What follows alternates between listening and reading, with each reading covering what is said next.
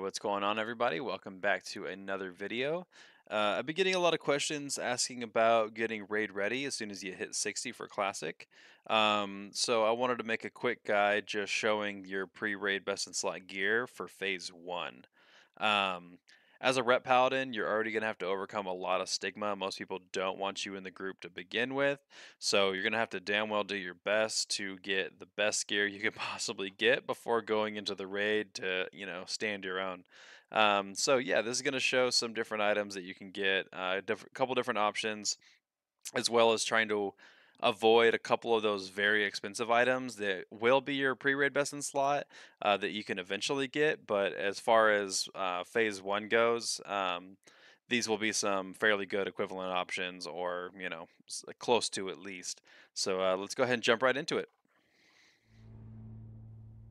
Alrighty, guys. Starting off from the helmets, the Lionheart helm is going to be your best in slot for a while. It's 18 strength, 2% crit, 2% hit, so this is perfect for what you're looking for DPS. However, at the launch of Classic, it's going to be very expensive and probably a little rare. It might not pop up for a little while. And yeah, I know you're probably not going to want to spend all your money just on this. So this might be something for you later down the road when you're able to save up some money, get some, be able to get in some raids at some point. However, this will be the best. The second option for you, something easier to get, will be the Mask of the Unforgiven. This is off of a rare from Stratholm. It has 12 stam, 2% hit, and 1% crit, so it's got the stats you're looking for. This is a pretty good option for you right there. And then moving down to the third option would be the Eye of Rend. This is a decent one as well. It's lacking the hit chance, however, it does have 2% crit, so that's pretty strong right there, as well as having 13 strength. This is off of the War Chief Rin Blackhand from Blackrock Spire. And then a decent option for you as well, it would be the Crown of Tyranny. If you couldn't get any of the other ones, you can roll with this. It's got 20 stam, however you lose 10 spirit, but it does have 40 attack power and 1% crit. So that crit chance that you're looking for is going to be right there for you. And then another decent option would be the Shadowcraft Helm. This actually has 20 agi, 18 stam, and 13 strength. The agility on this one and the strength kind of make up for it, so it's going to give you a little bit of crit chance, a little bit of attack power, so a decent option for you, well, if you couldn't get any of the other ones. Alright, so moving on to necklaces. Mark of Forging is going to be probably your best option here. It's got 1% chance to crit and 26 attack power. This is off of a quest chain from Western Plaguelands. Moving on from that one, we have the Imperial Jewel. This is off of Emperor from the last boss in Blackrock Depths. This has 32 attack power and 7 stam. It's a decent option. It is lacking that crit chance that you're looking for and hit chance, but it's a decent bit of attack power for you. And then another option for you would be the Ember Fury Talisman. This has 8 stam, 5 spirit, 7 fire resist, which is nice for Molten Core, and then has 1% crit chance. So you're going to be stacking that crit as much as possible. Alright, so for shoulders, we're going to go with the True Strikes shoulders. These are going to be highly, highly contested. They're pretty much pre-raid best in slot for most DPS, melee DPS classes. So you're going to have rogues going for it. You're going to have hunters going for it, warriors. So it's going to be tough to get. However, if you do, it's great. It has 2% hit chance as well as 24 attack power. This is off Pyroguard Emberseer in Blackrock Spire. Alright, and then moving down, we have the black Dragon Scale shoulders. These are pretty decent option as well. This has 9 stam, 6 fire resist, and 40 attack power, so it's a good chunk of attack power. It doesn't have crit, however, the set bonus does give you, if you get 2 pieces, will give you 1% hit chance, and if you get 3, you'll have 2% extra crit chance. So it's a pretty decent option. This is nice for Molten Core. It is mail, so you're not wearing leather. Be a little bit tankier, however, I'm not totally sure if the set bonuses will be in from the start. I'll have to check on that, but from what I know, it by itself, 40 attack power is a decent option if you weren't able to get the True Strike. And then from there, we have some plate shoulders, the Worm Slayer Spalders. These are just a world drop. You're more than likely going to be able to find them on the auction house. They're pretty decent. They're not going to be the best, but they can hold the place for meanwhile while you replace it. But it's going to have 12 strength, 12 stamina, and 8 agility. So decent option for you right there. And then another option for you could be the Spalders of Valor, the Dungeon Set 1 for Warriors. These are pretty decent and not the best. It's still lacking that crit or hit that you're looking for, but it does have a good chunk of stamina, has 11 strength, and then 9 agility. So that's going to be a decent option for you as well. And then there's another set of shoulders from High Lord Omok and Blackrock Spire, Lower Blackrock Spire actually. This one's going to give 20 attack power, so not quite as good as the dragon, the black dragon plate, but it'll make do for now. Alrighty, and for chest plates, we're going to go with the Death Dealer breastplate. This is off the Chest of the Seven from Blackrock Depths. This is going to give you 8 stam, 8 strength, and 2% crit, so a really good option for you, that crit that you're looking for. And then we're going to move down to the Tombstone Breastplate. This is a very good option as well. 10 Strength, 10 Stam, 2% Crit. This is from Darkmaster Gandling from Scholomance. This is going to be a pretty strong option for you as well. If you weren't able to get one of those, pretty strong option for you is going to be the Cadaverous Armor. This has 8 Strength, 8 Agility, and 60 attack power. So a good chunk of attack power. Is lacking that crit that you're looking for, but the attack power is decent enough to make it work for you. And then another option would be the Night Brace Tunic. This is 5 agility, so a little bit of crit chance, barely any though, but then 50 attack power, so a decent option. Then stacked on that is a little bit of resistance for fire and shadow, so can help you out with resisting some of that stuff.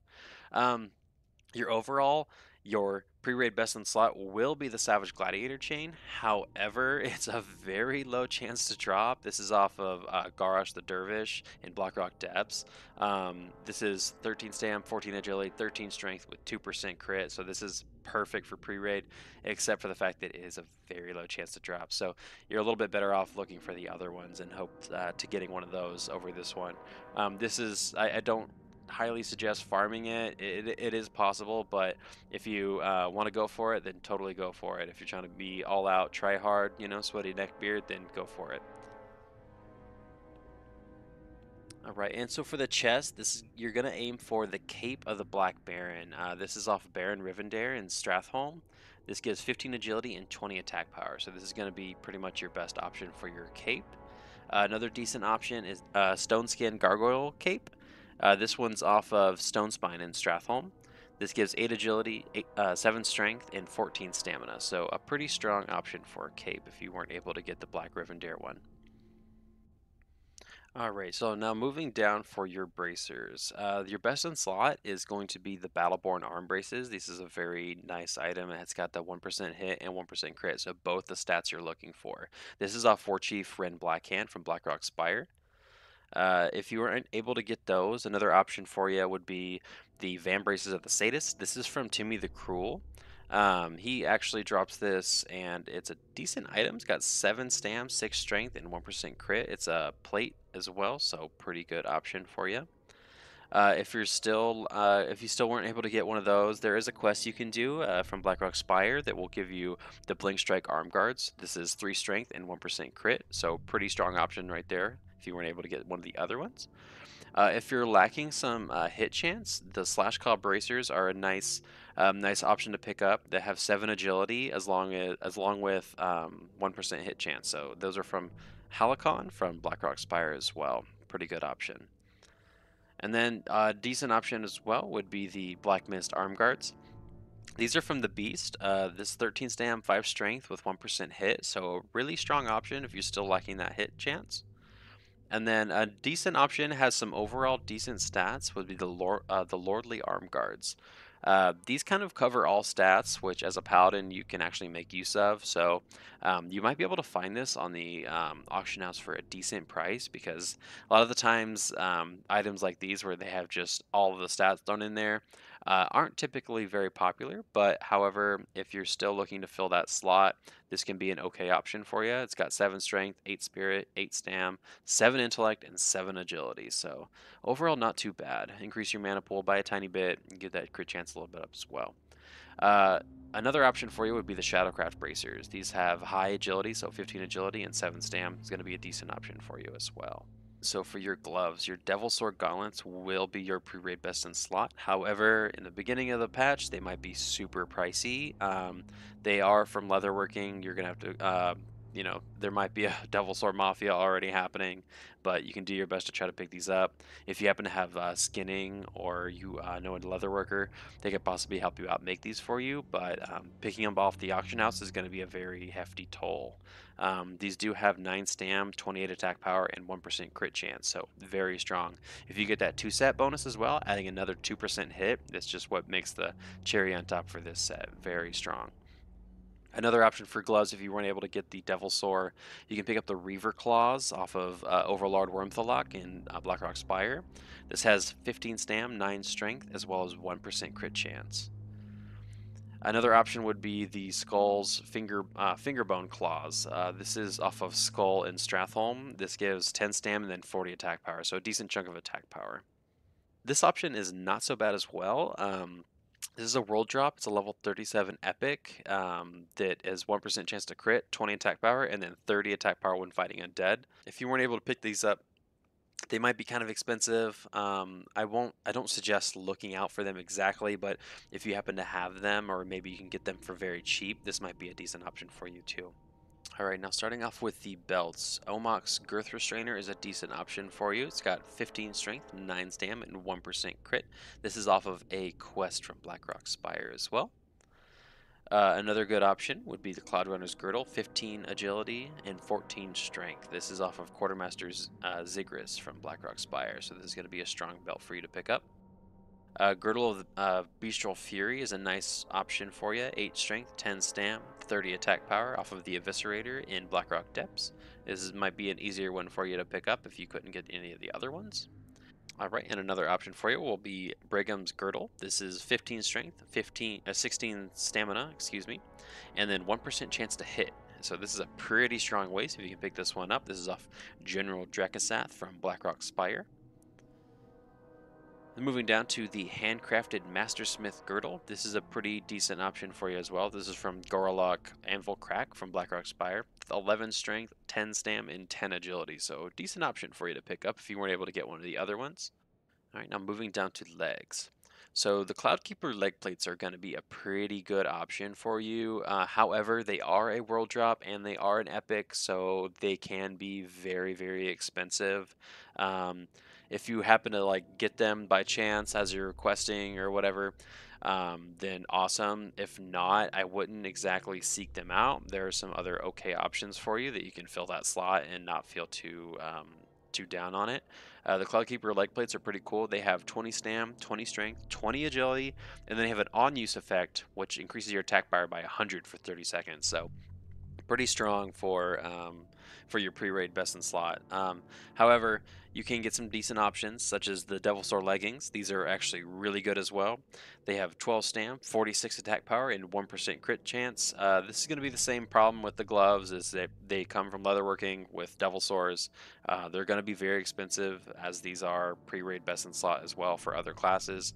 However, if you are able to get them, you get that 2 set bonus. That 2% hit is going to be huge. Then we can move down to the Blade Master leggings. These are going to be a pretty decent option for you. They have 5 agility on them, as well as 1% hit, 1% crit, and then 2% dodge. The dodge doesn't really matter, but these are off the BiS from Blackrock Spire. They're going to be pretty good option for you if you still need to fill that hit cap or that crit that you're looking for. And then moving down to the handcrafted Mastersmith leggings. These are actually pretty strong as well. They are lacking the crit that you're looking for, but how they do have 29 strength, so a ton of strength on them, which is going to be a nice bit of attack power for you, and as well as having 12 stamina. These are from Gorlock Anvil Crack as well. And then another option for you are the Storm Shroud pants. These are from leatherworking as well, so they could be pretty pricey. However, if you know someone who can make them for you, it's not a bad option with 2% crit chance. All right, and so for boots, we're going to use the Battle Chasers Greaves. These are a really strong option. However, they are a world drop, so you'll have to look for them on the auction house, or just hopefully you run across them. Maybe a guildie can pick them up, like find them for you. However, they are going to be pretty strong. 13 agility, 14 strength, and 8 stam, so a decent option for you right there. If those were too expensive, kind of the downgraded version of that would be Zephyron's scale boots. These are probably going to be kind of expensive as well, but sometimes you're able to pick them up. Sometimes you see some posted on the auction house for a decent price and you're able to grab them. Might not be a too bad of a choice. These have 9 agility, 14 strength, and 14 stamina. Moving towards the some other options you can pick up, the rib steel foot guards. These are pretty decent as well. They have 10 strength, 17 stam, and 10 agility. These are off Urok Doomhowl from Blackrock Spire. And then another option, if you're looking for it, you can get these off of Helicon from Blackrock Spire. It's 14 stamina and 40 attack power. So decent chunk of attack power right there. So if you weren't able to get the other ones, then this can be an option for you. All right, and so going into the jewelry, so for rings, Blackstone ring will be your pre-raid best in slot. It's got 6 stam, 20 attack power, and 1% chance to hit. This is from Princess from Maradon. Uh, you this isn't too difficult to get because it is a little bit of a lower level dungeon. A lot of times you actually have people selling runs where they can get you to the end and help you farm this. You just have to buy it off of them, or you can just keep queuing up and going in there yourself. Not a bad choice as well. And then for your second ring, you want to go for like Painweaver Band is a good option. It's got 7 stam, 1% crit, and 16 attack power. This is off of General Dragosath from Blackrock Spire. Pretty good option for you. A decent option right here would be Magni's Will. It's got 6 strength, 7 stam, and 1% crit. This is from a quest called The Princess's Surprise from Blackrock Depths. This is a little bit of a lower level item, but if you weren't able to fill that slot again, this is the Assault Band. It's got 7 stam, 5 spirit, and 20 attack power. It's another world drop, so it could be expensive, but again, if you're still trying to fill those items, then this could be something to pick up for you. Alrighty, and so for trinkets, there's pretty much two options. There's not much more. It's going to be the Hand of Justice, which is a 2% chance on hit to gain 1 extra attack, and also gives you 20 attack power. So this is off Emperor. So you're going to see a lot of people looking for this, warriors, rogues, even sometimes hunters, but you really want to try to get this item, so do your best to farm this as much as you can. Do those Emperor runs, the lava runs, and try to get this item. It's going to be really really strong for you. All right, and then the bread to your butter is going to be your Black Hand's Breath. This is you increase your chance to crit by 2%. This is from a quest chain. Really really strong item. You're not going to replace this for a long time as well. So these are the two you're going to look for. There are some kind of odd trinkets here and there that you could use, but these are pretty much the ones you're going to want to use for the most part. All right, now so let's talk about weapons. So you want something that's slow as possible. So something like the Arcanite Reaper is going to be really, really strong for you. It's got really good top end damage. It's a 3.8 speed, so it's right in that sweet spot that you're looking for. It's got 13 stam and 62 attack power. However, this can be a very expensive item. You're gonna have to find a blacksmith that knows the pattern, or you're gonna have to learn blacksmithing yourself, and hopefully you get the pattern. And then finding all the the materials to make this item, it's gonna be pretty costly. So that being said, if you can get this, please do. It's gonna be awesome until you replace it with a raid item. However, I'll give you some other options here that you can use. So the Knicker is a pretty strong option as well. It's got that super slow 4.0 attack speed with high top end damage. Overall DPS is a little bit lower, but Ret Paladins, you really want that slow attack speed to get those Seal of Command procs going off more.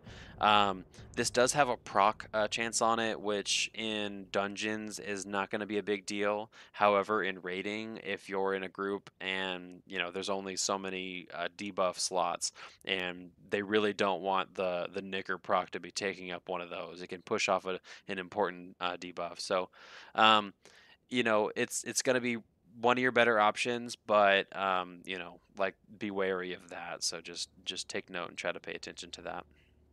A decent option for you as well is the Blackhand Doomsaw. This is a pretty decent item. It is a little bit quick, a tiny bit quick from what you want. However, it's 3.5. It has high DPS as well as a high top end damage.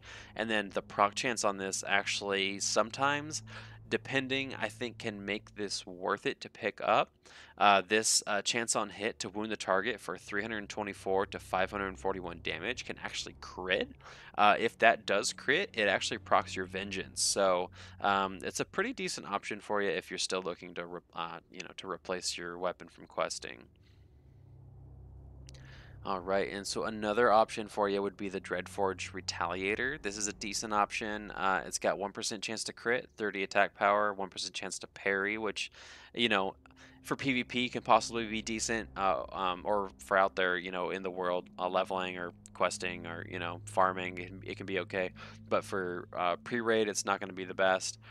It does have a decent speed on it, so 3.7 is going to be, kind of in that area that you're looking for. So a decent option for you. All right, and then so I have some kind of interesting ones that people, if you happen to find this while you're leveling up, or you can find it on the auction house at a pretty decent price, if you pick up Destiny and you're able to throw Crusader on that, I know that's going to be a very expensive enchant early on. However, this can be an okay option. I know it's not going to be as good as the slower attack speeds. I know a bunch of you are going to yell at me saying, "Oh no, you need the 3.8 attack speed or 4.0." However, if you weren't able to get one of those, this isn't the worst thing. So it can hold you over until you do get one of those slower attack speeds. And just the strength increase, if you get that 200 strength proc plus a Crusader proc, that's 300 strength. That's a lot of attack power. So it can work for you. All right, now here's an interesting one for you. This is the Black Blade of Sharam. So this is a very low chance to drop, like one or 2%, I believe, off of General Drakasath from Blackrock Spire, the last boss. Um, this is going to be a pretty good option for you. A lot of people actually don't know about this weapon. The chance to drop is so low that most people don't really know about it. However, um, it has a really cool chance on hit as well as a 3.5 attack speed, which is a decent range for what you're looking for. It's still not the best, but I think honestly sometimes the procs on this can outweigh the overall DPS. So when this procs, it actually procs a little infernal spirit to pop up, and he casts some random spells. One of those in which is increased stats by 50 for I believe 30 seconds. And that can actually stack. So I've seen it stack multiple times. So, so imagine that as like kind of a half a crusader. So as well as having 50 strength, you're gonna have 50 agility, 50 int, 50 spirit. So overall, very strong. Another proc on it is to increase your attack speed. So that's an okay proc. It's not the best for a Ret Paladin, but still just overall increase in damage. As well as it has a flame strike, so that'll cast a flame strike on yourself, dealing AoE damage around you, which is pretty nice for a Ret Paladin, as your only source of AoE is going to be your consecration. Lost my train of thought there. Sorry.